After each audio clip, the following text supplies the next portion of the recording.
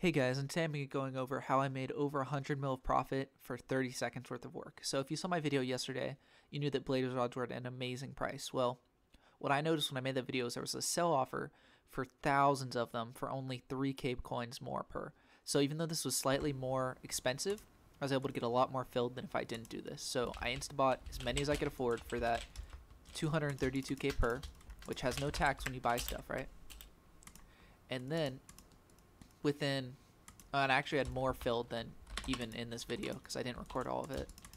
And then within an hour of buying all those blaze rods, I was able to turn around and sell them all for 254K per, which was around 20K coins per blaze rod profit.